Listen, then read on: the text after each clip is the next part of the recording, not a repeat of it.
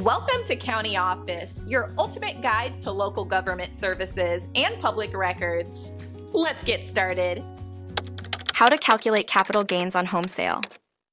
Capital gains on the sale of a home can be a complex topic. The first step is to determine your cost basis in the property. This includes the purchase price plus any capital improvements made to the home. Capital improvements are expenses that add value to the home, prolong its life, or adapt it for new uses. Examples include adding a new roof or renovating a kitchen. Routine repairs and maintenance do not count as capital improvements. And next, you need to calculate the selling price of the home.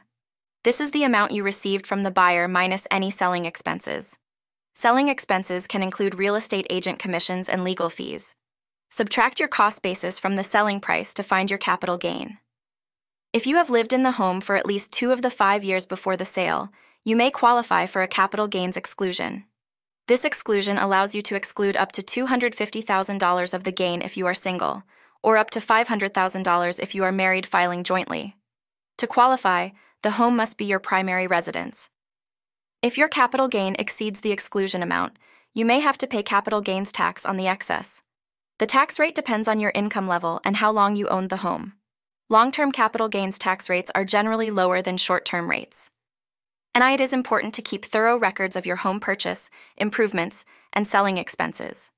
These records will help you accurately calculate your capital gain and determine if you qualify for any exclusions.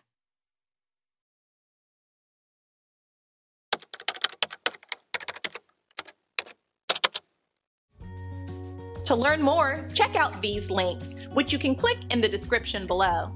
And feel free to comment your questions. We're here to help. Thanks for tuning in to our video. Please like and subscribe and leave a comment below. See you in the next video.